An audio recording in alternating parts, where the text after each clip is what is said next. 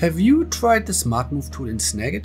No? Well, you should, because it is one of the most powerful tools for editing screenshots that will make you say, how did Snagit do that? Hear me out. Whenever you take a screenshot with Snagit, it shows up in the Snagit editor as a flat image, meaning that none of the text or objects can be selected or moved when you hover over them. To change that, choose the Move tool from the toolbar or from the More drop-down menu and enable Smart Move. Snagit will analyze your screenshot to identify objects, icons and text and turn them into editable objects. That's right. As you now hover over the image, you can now select the various objects and delete them, rearrange them and resize them. So we don't need this detail, and that button has moved, and this section should be more like that. Nice.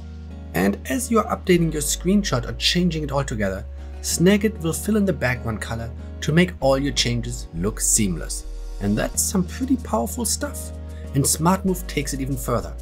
Try hovering over a text element, and yes, those can now be updated and changed as well. So there you have it, Smart Move in Snagit.